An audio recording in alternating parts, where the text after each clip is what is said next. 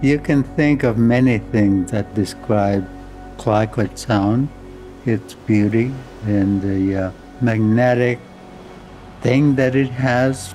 It's quite well known, and it's off the backs of the work that we did as First Nations, along with the environmental people.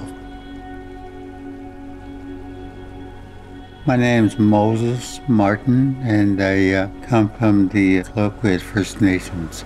Also carry my late father's traditional name, Tla-o-qui-aht.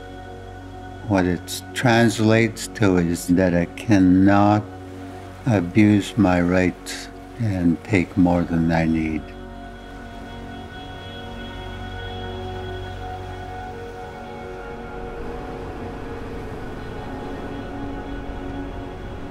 The whale migration starts around January up until approximately the ending of April, and there's something like about 20,000 greys that migrate just a few miles offshore here.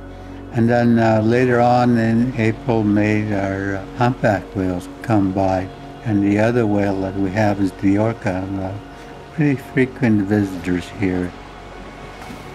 I come from a whaling family myself. What I do now is whale watching, that kind of stuff. I think the last time our tribe got a whale was in 1915. It just did not believe in just killing for the sake of killing. It was a way of survival for our people, to get a whale to bring to the community and feed everybody.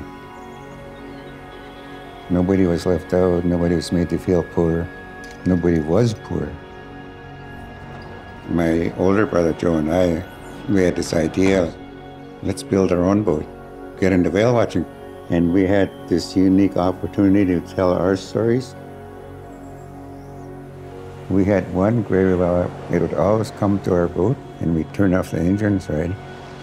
It would start fly hopping, looking inside of the boat. It would spend 10-15 minutes and then go again. Maybe once a week it would do that. It seemed to know our boat for some reason. I've always really felt a connection to wildlife myself. Being around the water, being part of nature. All life forms are connected. Those that fly, those that crawl, and those that swim. We're all part of what we call the circle of life. We're taught that if we're going to impact anything within that circle of life, that we have to do it with respect. We just know that that the land that we live on and the ground that we walk on is made up of the dust of our ancestors